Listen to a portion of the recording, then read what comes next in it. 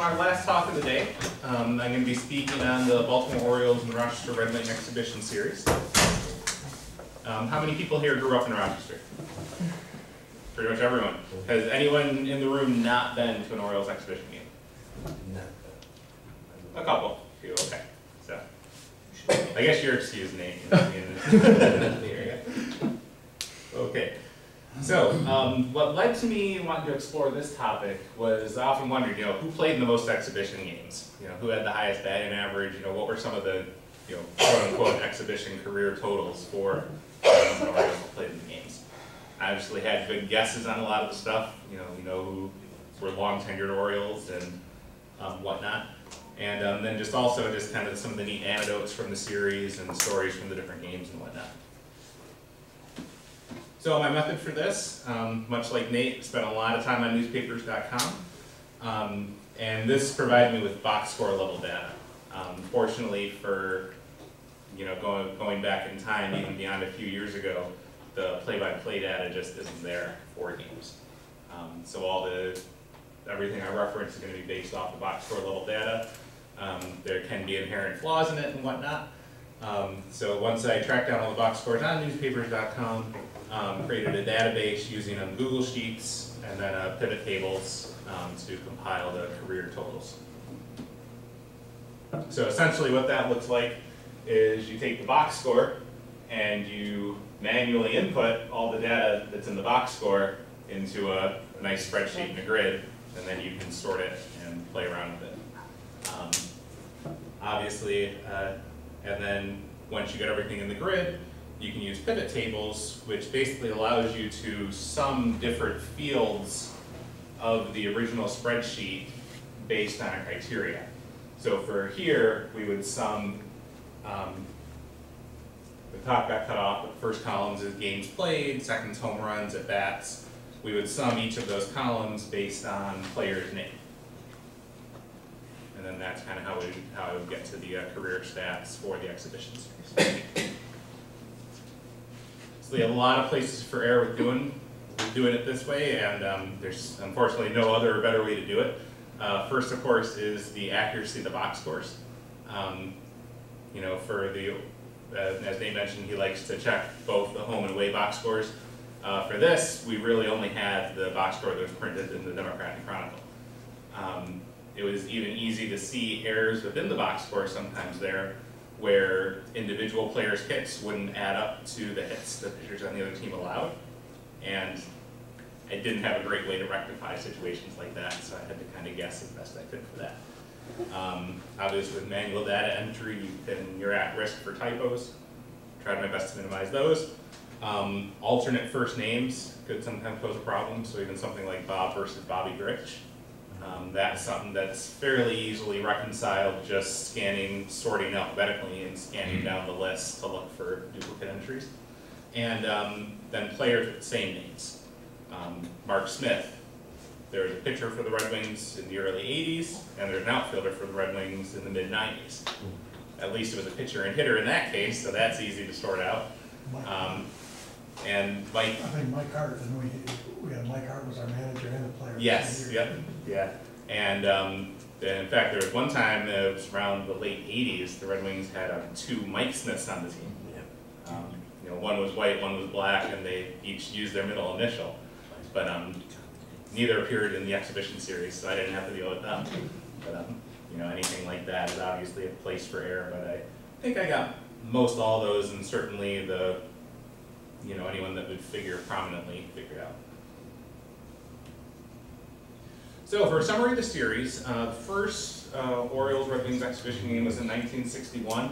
That was the first year of the Orioles affiliation with the Red Wings. In the next 39 years, they played a total of 29 times.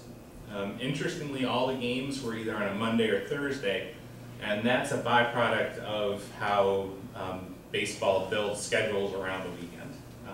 Friday, Saturday, Sunday are the biggest things, so teams are pretty much guaranteed to play on Friday, Saturday, Sunday.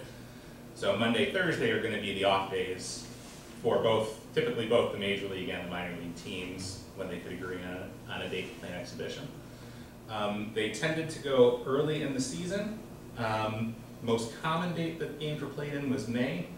Actually, I typo. It's actually 5 in June and August there. I was surprised at how often they played in July, particularly in the early part of the exhibition series. Towards the end, the last couple decades of the exhibition series, the Orioles were not willing to come to town that late in the season, and they were almost always in May. But early on in the 60s and even through the 70s, there were a lot of summer dates in there. That obviously would have better weather for the Wings and draw better crowds. Overall, the Red Wings won the series. They won 14 times. Orioles won 13, and there were 2 ties. Little under 8,000 people is the average attendance for an exhibition game, and a huge range on that from 3,400 to over 14,000. Very weather dependent. Seemed to be about the biggest driver of that, and I'll get into attendance more here in a minute. And overall, there were 501 different players that appeared in the Red Wings Orioles exhibition games. So if you look at attendance by year, not a lot to trend by this. The years on the bottom here was 0. Those are the years that there was not an exhibition game. Most of the high attended years, obviously the last two that were held at Frontier Field, some of the biggest attendances in Frontier Field history. The 1966 one up there was one of the highest attendances in Silver Stadium history, and that was a July day that had good weather. A lot of the numbers that are here around the 5,000 fan mark, most of those wound up being that low because of rain, inclement weather, things like that. There's also some wrinkles with the attendance. Over time, ball teams have changed how they've tracked attendance.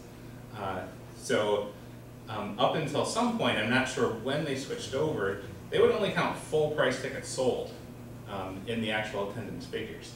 So here's a box score from 1959 where they had a family night, and with this they had 2,200 knothole gangers or kids, 550 women.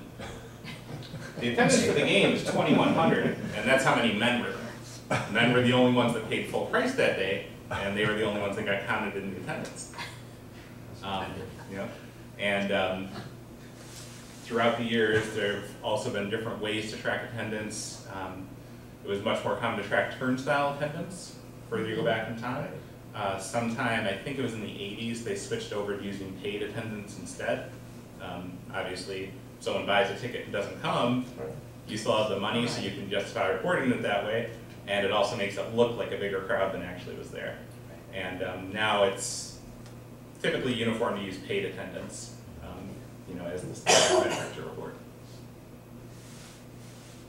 But all the attendance data that I presented was from the box scores, so it would have been whatever was reported by the ball team, based on their practice at the time. Picked a nice box score because of the names I'm reading. Yeah. All right. The other thing I was curious about the time or the pace of the game.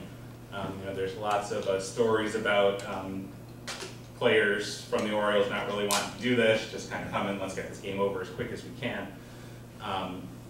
And surprisingly, I didn't find that the pace of game was significantly quicker than I would have expected for average games of the times. There was only 2 games that they played less than 9 innings, and it just happened to be the first and last of the series. First one, 1961, they only got 5 innings in because of rain. And the last one, they had agreed ahead of time to make it a 7-inning game, again, because the Orioles wanted to move on. Right. They wound up playing 8 innings because it was tied after 7. And there were actually 2 3-hour plus 9-inning games. And that was a 87 and a 99 there. So if we look at minutes per inning by year, they were typically right between the 15 to 20 minute mark for minutes by inning. 20-minute inning, that would correlate to a 3-hour long game, and a 15-minute inning would be a 2-hour, 15-minute game. So you can see there certainly were a few games that trended more towards that 2-hour mark. But still quite a few games that trended towards that 3-hour mark for 9 innings, and they were kind of in the general range for what we would have expected for baseball at the time in the 60s through 80s. And obviously, currently we're kind of trending towards 3 hours as the average game, and obviously baseball's trying to do a lot to help get that back down. Unplayed games. Of course, whenever the schedule would come out, and I know when I was growing up, the 2 things I always looked for is when's opening day and when's the Orioles exhibition, and those were the 2 key dates to circle on the calendar. So the 10 years that the Orioles did not come to Rochester to play the Red Wings, in 2 years the Orioles played an exhibition game against the International League All-Stars. In 1962, they actually played that exhibition in Rochester, so I guess the Orioles did come that year. But in 1970, the Orioles played the IL All-Stars in Norfolk, and as a result did not come to Rochester for the exhibition game.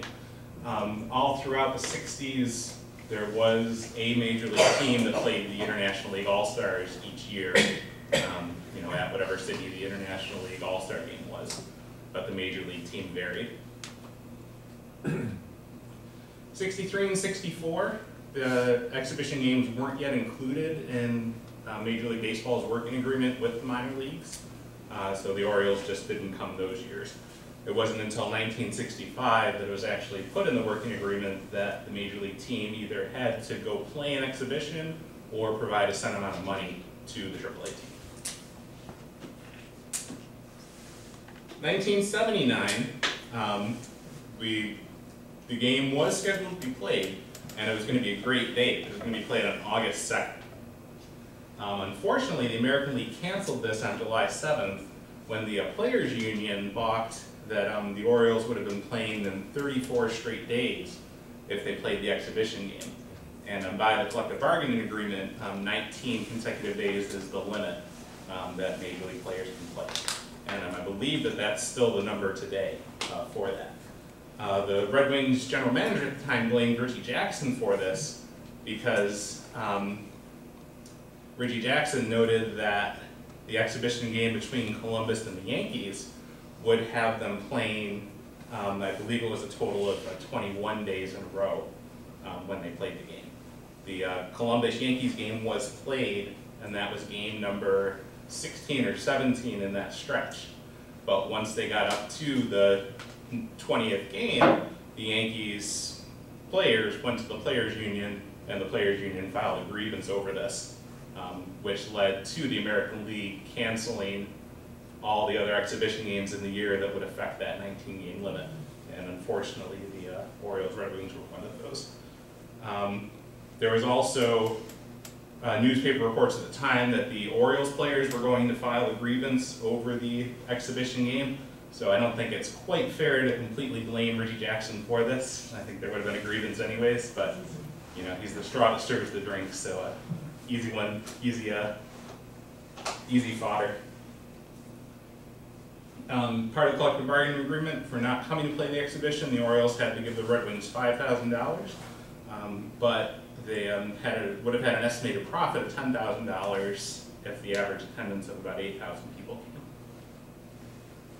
Now, whenever I mention estimated profits or anything like that, that's based on just what was reported in the Democratic Chronicle at the time.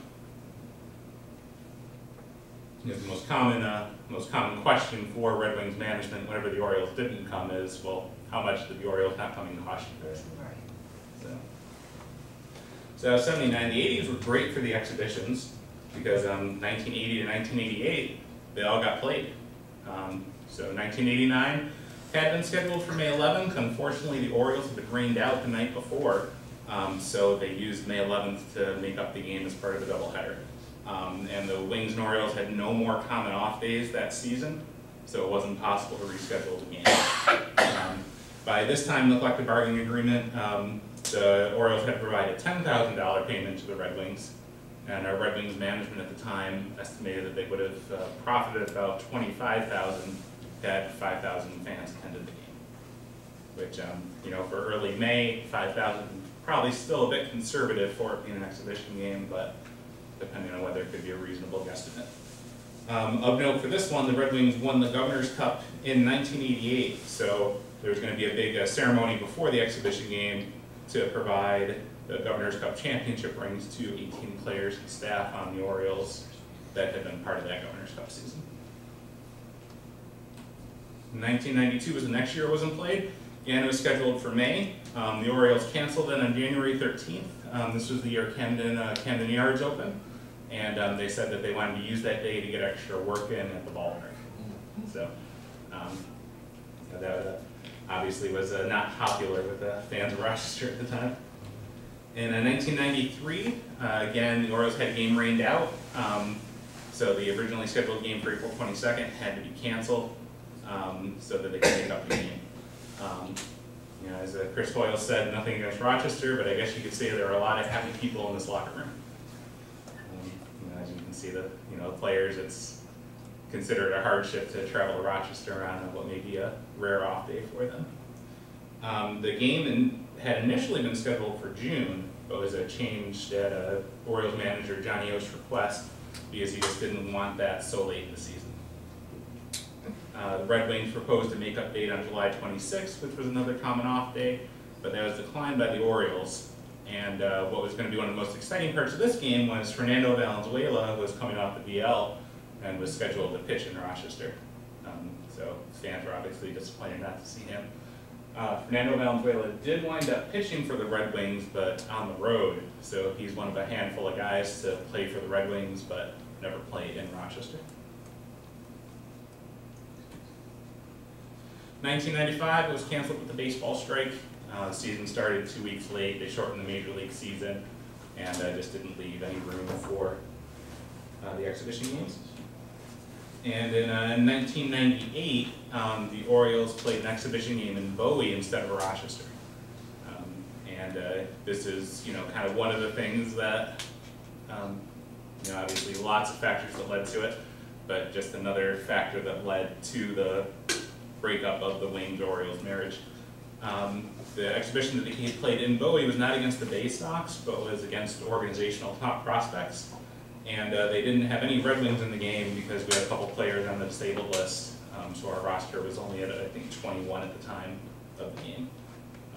As you can see, I think Cal Ripken probably would have been happier coming to Rochester, so he wouldn't have had to have put up with Berger chasing him. So that's the, at least the latter 5 of these are the horror stories of my youth, where I didn't have an exhibition game to go to those years. All right, so for most games played in the exhibition series, it turns out that there were 6 players that played in 10 or more games. Obviously, if you think of long tenured Orioles, you guys would probably come up with most of these games. And I'm guessing the guy most of you are thinking for the 14 there will be who you're thinking of. So for 10 games, we had these 3 players. And the one in the middle should be easy to recognize, kind of a classic swing of Boog Powell. One on the right here, one of the original Mr. Orioles, Brooks Robinson. And on the left, guy that you can sometimes forget about is Al Bunbury. Both Bunbury and Boog Powell played 1 game for the Wings and then the other 9 for the Orioles. And Brooks Robinson, of course, played all his for the Orioles. Brooks almost got to 11, but the 1973 game he missed due to illness. Brooks Robinson batted leadoff in the very first exhibition game and led off the series with a home run. So that was one of the 2 home runs he hit. His other home run was in '74, so he had kind of nice bookends to his exhibition series here. That was the first at-bat in the history of the First at-bat in the history of the Orioles exhibition series. Another fun thing about the 61 game is, that we'll get to in a little bit, is a Hall of Famer actually subbed in for Brooks Robinson, and a Hall of Famer batted after Brooks Robinson. And I would be shocked if anyone here could name those 3 Hall of Famers that batted in the first 2 slots in the first order. The career stats are listed here for these gentlemen, and this was one thing that I was definitely surprised about is that that Brooks Robinson went 6 for 17 in the series. Not a terrible average, it's right about 300, but You know, it was always my perception going to the exhibition games that, you know, pitchers would get grooved to the Orioles stars, and you know, really looking at their career totals, that's not something I found. There was really no Oriole star that put up gaudy statistics, so I really don't think they were getting any grooved pitches. All right, for 12 games played, someone who's often cited as being a reluctant participant towards the end of the Orioles exhibition series is Eddie Murray. And he played 76 on the wing side, and the remainder 11 for the Orioles. He went a total of 7 for 24 in the series, and his one home run came in 1977, which was his first year playing as an Oriole. All right. Any guesses for number 13? Or for who has 13 games played? I saw it. You did? Yeah, I'm your first. Oh, okay. Yep, I think he snuck in there on the list. So it's someone high up in the alphabet. Yep. Yeah, so Mark Melander. He played for the Wings in '66, and then played another 12 for the Orioles between '67 and 1980. He's actually the player that holds the most at-bats in the series. He had 35 total at-bats, getting 8 hits with those at-bats. He had 3 games of 5 at-bats or more, including 2 of those with the Orioles, you know, which is somewhat unusual, because as we know, a lot of the Orioles regulars would get taken out after an at-bat or 2. So as you know, it's those 3 games that gave him those at-bats to jump to the top of the at-bat leaderboard. And 14 games played. Any guesses who it is? Yeah. Yeah. So Cal Ripken Jr. You know, I went into this thinking that he probably had the most games played, but wasn't sure. I was somewhat pleased to find that Mark Melander had more at bats, because at least that was a counterintuitive finding. But Cal Ripken played in '81 for the Wings, and all the exhibition series between '82 and '99 with the Orioles. He went 6 for 29 in the series. And 1987 was his best year by far. He went 2 for 3 with both his homers in the series and half of his RBIs. You know, so really, if you take out '87, he was only 4 for 26 in the rest of the series. You know, so if you think the Red Wing pitchers missed the memo to groove him some pitches to make the fans happy. And while I don't have an accurate total on this, I think we could safely say that Cal also holds the record for most autographs signed during the exhibition series, particularly towards the end of his career. You know, he would be legendary for spending 45 minutes to an hour just signing autographs along the railing. You know, both in Rochester and every stadium he went to. It was interesting to look at the newspaper coverage. It was around 1985 that Cal Ripken really became the focal point of the coverage, and remained so through the end of the series in 1999. You know, he was American League Rookie of the Year in '82, and AL MVP in '83. But in '85 was when he was starting to get recognized for his streak, because he was approaching Brooks Robinson's Orioles record for most consecutive games played. And he also had his consecutive innings played streak going at that time. The other thing that happened in the mid-'80s was Earl Weaver stopped managing the Orioles, so kind of the face of the Orioles switched from Earl Weaver to Cal Ripken, and you know, he really became the focal point of coverage for the last you know, 10 or 11 years of the exhibition series. And it's interesting to note that when he was growing up in Rochester, he played sandlot ball, Yep. like, probably less than a mile. Yeah, Right over less here. than a mile from here. Okay, so for position player MVP, obviously it was not a guy I was expecting, but there was a player who went 7 for 11 over 3 games for a .636 average. He had 4 home runs, including two home run games in '65 and '66. Not a guy who many people would think of. I gave you some choices down here. It's actually the gentleman on your left who it is. And anyone know who that is over there? Yeah, that's Sam Bowens. So, you know, I think that his 4 home runs total are the most in the series. No one else had more than 2. There was a total of, I believe it was 6 two-home run games, and he obviously had 2 of them in back-to-back years. Cal Ripken was another one, and I don't recall off the top of my head who the other players were. I think Sam Bones is clearly the offensive star for, even though he only played in 3 games, he put up some pretty gaudy stats. For pitchers, there were 2 pitchers that pitched in 4 games and 5 pitchers that pitched in 3 games. These numbers obviously are cut down a lot. The Red Wings roster is going to change over a lot more, and the players that have long tenures with the Orioles aren't going to be the ones that they're going to throw in the exhibition. So for 3 games pitched, we have these 5 gentlemen. I would be surprised if people got more than 1 or 2 of these. This is the one that everyone's most likely to get. Jim Palmer, yep. And Red Wing Hall of Famer Paul Mitchell is in the top middle there. But so the gentlemen on the top, John Flynn, Paul Mitchell, and Jim Palmer, they each pitched three times in the series. Again, Paul Mitchell later became a Red Wing Hall of Famer. Jim Palmer later became a Major League Baseball Hall of Famer. So Jim Palmer, his 3 appearances, in '68 he pitched for the Red Wings. This was when he was working on coming back from injury. He had pretty much that lost '67 season and mostly lost '68 season. And he actually got rocked in that start. He gave up 4 runs in 3 innings. And talked about that with the media pretty much every exhibition game after '68.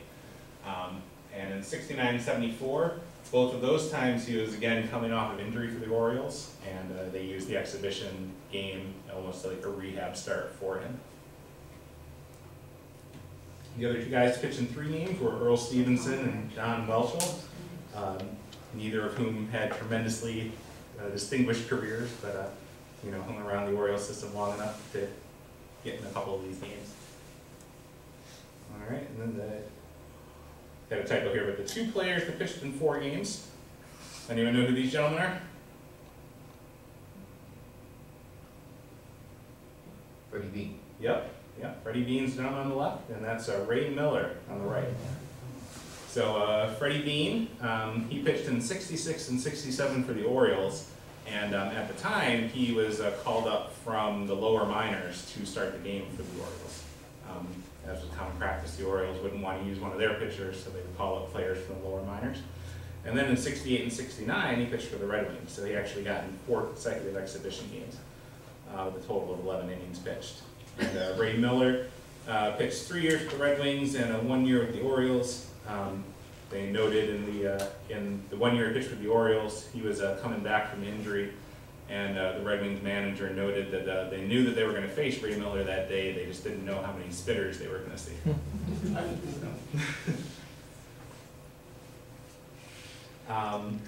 Interestingly, there were 3 players that pitched a complete game or more in the series. One of them was Gene Brabender, who in 1966, he pitched 9 1/3 innings in relief for the Orioles. Clearly they threw him out there, I think it was the 4th inning, and then he was going to finish the game no matter how long it went, and it wound up going 13 innings. So then the Red Wings won in walk-off fashion. Tony Chavez pitched in 1976 for the Wings. He pitched the first 9 innings of the game, giving up 7 runs, but wound up taking the no decision since it went to extra innings. And Mike Boddicker in 1980 pitched a complete game victory for the Wings. And that's the only complete game that was pitched in the Orioles exhibition series. Lots of Hall of Famers appeared in the exhibition series. List on your left is the players who are already in the Hall of Fame. A couple people that I referenced earlier. Dick Williams subbed in for Brooks Robinson at 3rd base before going on to become a Hall of Fame manager. And Whitey Herzog played 2nd base in the first Orioles exhibition game for the Orioles. This list only includes people who actually took part in the games. I included Earl Weaver there since he was a manager, but does miss some people like Lee Smith, who was with the team in Rochester but didn't appear in a game. Some possible names that could be added to this list are over on the right, and just went from who's been showing up on some of the Veterans Committee ballots and things like that. So, of the Hall of Famers that did appear in the series, despite the Red Wings, despite there having been, I think they were up to 27 Hall of Famers that have played for the Wings. I think it's right around there. You know, the only Hall of Famers that have cleared in the Orioles exhibition series and played for the Wings at some point are Murray, Palmer, Ripken, and you know, Frank Robinson and Earl Weaver managed the Wings but never played for them. So of the you know, of the dozen Hall of Famers that appeared in the series, it was really only 5 that ever played at some point for the Wings. The rest only appeared as part of the Orioles team. So the key figure for the central part of the exhibition series was Earl Weaver. And if you were to look at exhibition games appeared in uniform at, he would supplant Cal Ripken as he was manager for 16 of the exhibition games. The first couple in Rochester, first couple for the Wings, and then the rest for the Orioles. He was also the focal point of the media coverage from the early 70s up until the mid-80s when Cal Ripken supplanted him after he got replaced by Joe Altobelli in 1983. Yeah, my strategy is only good if my players come through. So Earl's always good for a quote. And the picture in the upper left there, they actually had held a Earl Weaver look-alike contest. And the gentleman standing on the right was the winner of the contest, and that's Earl on the left. All right, reluctant birds. So like we talked about, a lot of the coverage focused on how the Orioles would kind of be coming reluctantly. A lot of players didn't want to come. So Albert Bell up here, when he appeared in Rochester, was actually when he was on his media embargo. So Scott Petoniak always tells the story that the Orioles PR people pleaded with the media to not even try to talk to Albert Bell. It had been weeks since he had talked to anyone in the Oriole media, in the national media, and he could be quite surly at times, and the Orioles PR people were trying to avoid any confrontations, so they were really put it to the media, just please leave Albert alone. He did that once in the game, and struck out on 3 pitches. A couple of the fun quotes I found. 1965 was reported that the Orioles visited graciously, unenthusiastically, and with their minds somewhere else. Hank Bauer, that same year as the Orioles manager, says that he does wish he was home. He had a doubleheader with Boston coming up on Tuesday, and that was one of the years that the game was on a Monday. Brooks Robinson, did note the reluctance, but tried to be a good ambassador. Saying I'd rather have been home with my family, but this game was good for baseball, so I'm glad we played. And Paul Blair echoed a sentiment that was shared by a lot of people that they would put on a good face that it's good to be back in Rochester, but only for a visit. What's Reggie's quote say? I can't read it. Reggie, ooh. That was something about he had held out the start of the season, and the Orioles were about 10 games out of first place, and it was something referencing where if he hadn't held out, the Orioles would have been in first place. He was a free agent though, right? Yeah. 76. Yeah. Mm-hmm. Well, it was before he became a free agent. It was when he was threatening to become a free agent, but he got traded to the Orioles. He traded him over. Yeah, and he was unhappy with the trade. This was when the Oakland A's were unloading all their top players. He was unhappy with being traded to the Orioles, so he held out at the beginning of spring training and started a couple weeks late into the season. All right, so like we talked about with the coverage trends in the paper, there were almost every year of the series, there's pictures of somebody signing autographs. Later years, it was Cal Ripken a lot of the time. But obviously a big part of the Orioles coming to Rochester was for fan interaction.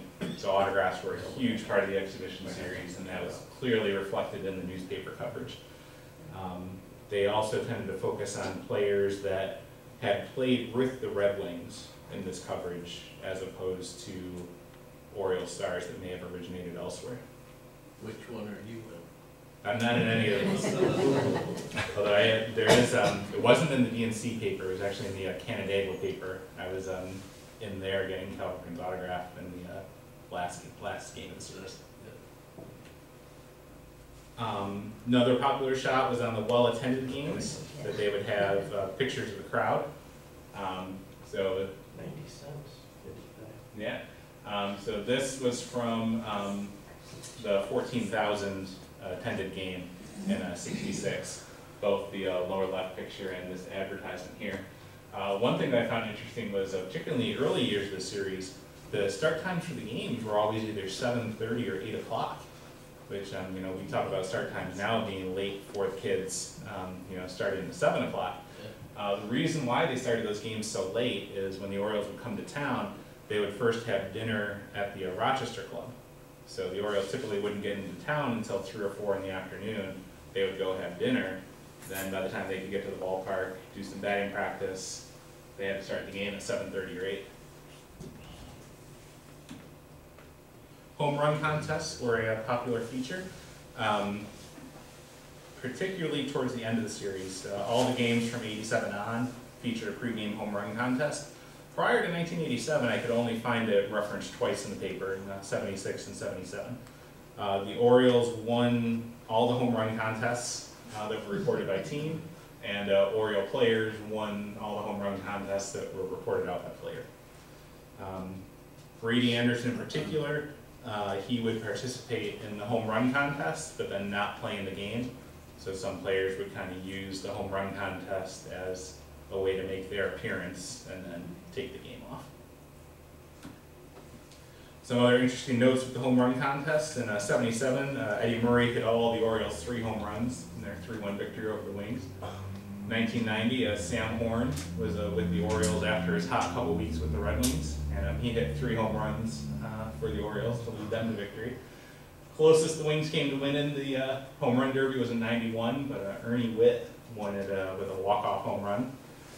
And Hoyle in 1996, Chris Hoyles was a last-minute substitution because Brady Anderson was hurt, and he wound up leading the Orioles with 8 home runs in the derby, and the Orioles won that one 14-10.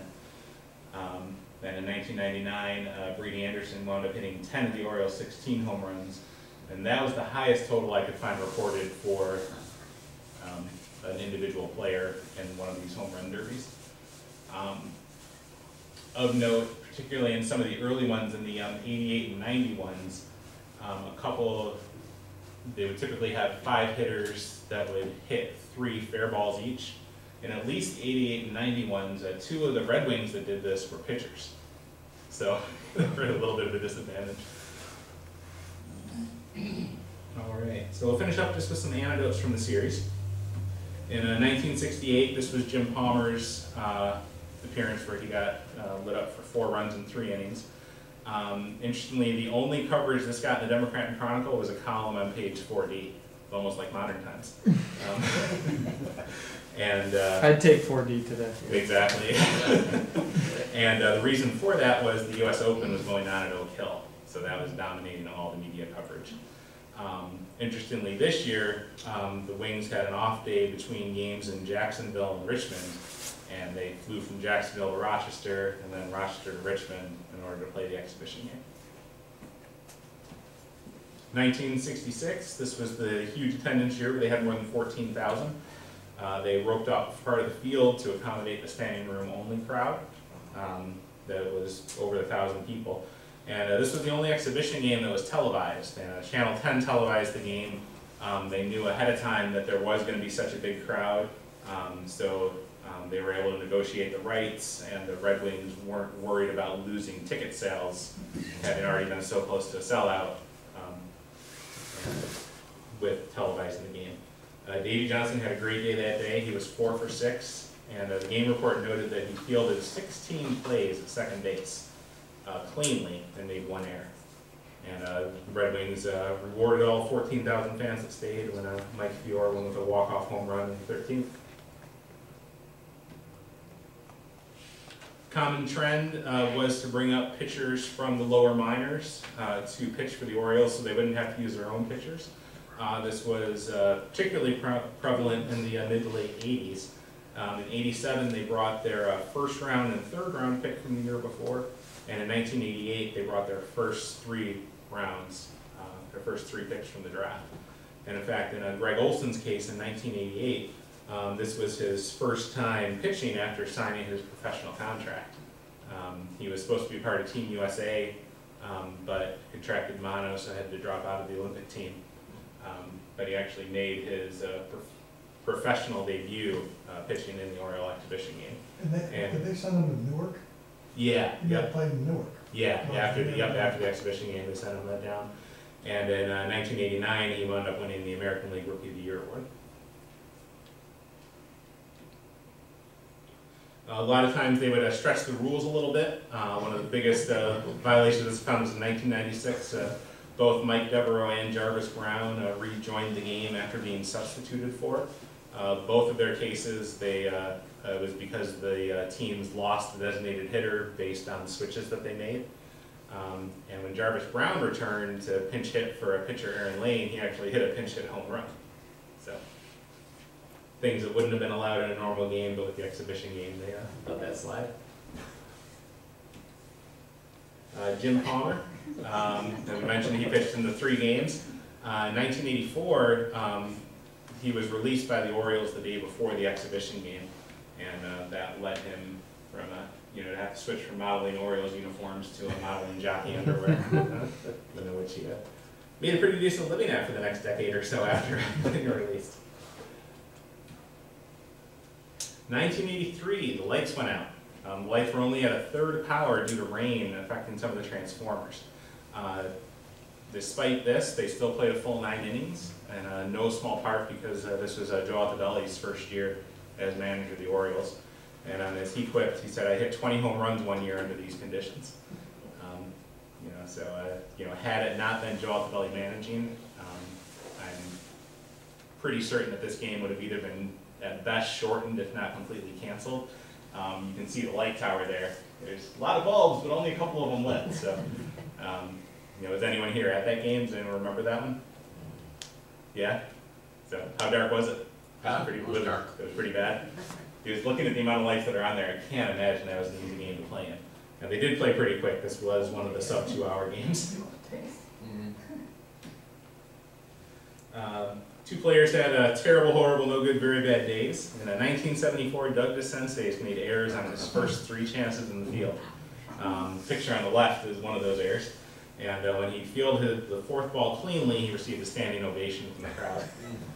It was also announced during the game that Nixon resigned from office. So it's kind of an interesting historical note for that one. And in 1984, Jeff Schaefer said, "Well, if Doug DeSenseis can do it, I can too." And he tied his record with 3 errors in the game. Didn't find a record of him getting a standing ovation though after fielding it cleanly. Some sightseeing went on. Jim Fuller, who was a Red Wings player in 1973, didn't get to the game until 20 minutes before the game. They still put him in the starting lineup, but he said he'd been in Niagara Falls all day and got caught in some heavy traffic coming back. So seemed rather forgiving of me by the manager to still put him in the lineup for showing up so late, but so it was. And there were no cell phones at that time to call and let him know where he was. Some ambitions. In 1971, there's a large article in the Democratic Chronicle about Frank Robinson's ambitions to become the first black manager. And as early as 1971, he was publicly stating that he was ready to retire if the opportunity presented itself to manage at the major league level. Earl Weaver was obviously there in Baltimore, so they pretty much knew it wasn't going to happen there. But surprisingly, the Democratic Chronicle mentioned Cleveland as a possible landing post for Frank Robinson. And that is where he ultimately wound up, but it wasn't until 1975 that he became player manager there. That was the first black manager in Major League Baseball history, and a couple of years later he became the first black manager in Red Wings history. And 3 for the price of 1. In 1972 we had Bobby Grich hit into a triple play. Don Fazio, who still lives in Rochester, was playing second base, and he caught a soft fly ball going back into short right field. Managed to double up Paul Blair at second base, and Don Buford tried to tag up from third and got thrown out at home. This was the only record of a triple play that I could find throughout the exhibition series. All right. So some future directions that I'd be, that I kind of came across and may explore at some point in the future would be to look at other in-season exhibition games that were played in Rochester by major league teams. Retro Sheet maintains a record of all in-season exhibition games, And there's actually been 65 total in Rochester history. Obviously 29 of those are Red Wings, so there's 36 other times that a major league team played in Rochester that wasn't the Orioles versus the Red Wings. A lot of those were the Yankees, who took extensive use of playing exhibition games to market Babe Ruth as they would travel from place to place. All right, and that's what I have. Any questions? Didn't the exhibition in '97 ultimately lead to Davey Johnson getting fired, the last straw, because he fined Roberto Alomar because he didn't show up? It was a contributor to it. Yeah. I know it was one of the last straws before. Yeah. So I guess he just didn't show up and didn't tell anybody he wasn't coming. Yep. Yeah. Yeah. Robbie Alomar just he missed that game, and it was reported that he was ill, but he never. It's more of a blue flu than anything, and by that time there was rumblings that Davey Johnson had kind of lost control of the clubhouse by that point, anyways, and that definitely was one of the final straws to him moving on. When you mentioned the exhibition games, the Olympic team too. Yes, yep, yeah, and that would be in addition to the 65 there, since the Olympics were in a major league team. Okay. But in 1984, the U.S. Olympic team played the Red Wings as part of a tour while they were preparing to go to the Olympics. And that was quite a loaded team. In fact, yeah, Mark McGuire, Will Clark, who later played with the Orioles in the exhibition series, amongst others. We're on that Olympic team. Right.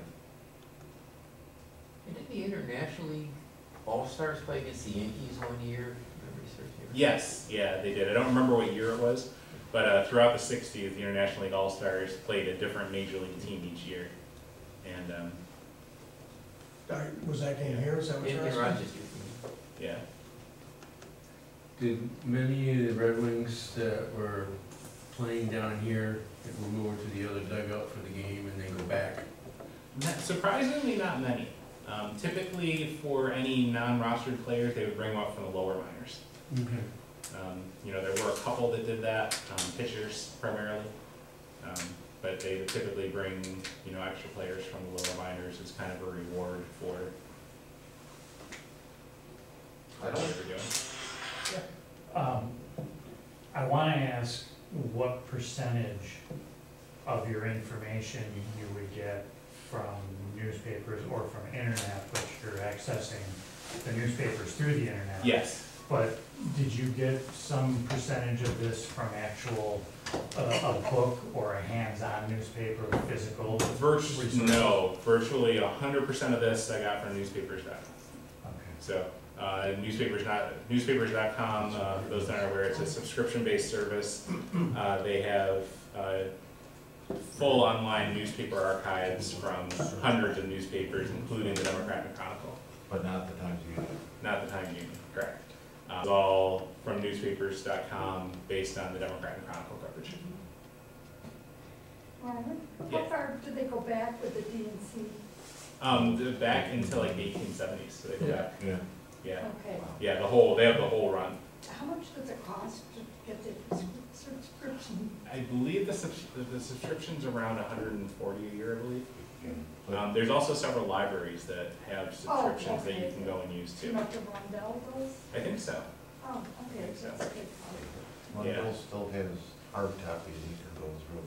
Yeah, and it's a lot easier than microfilm. Yeah, or like its own anything like fine that. way and stuff. Yeah. All right. Any other questions? Lights on it, so. All right. Well, thank you guys very much for coming.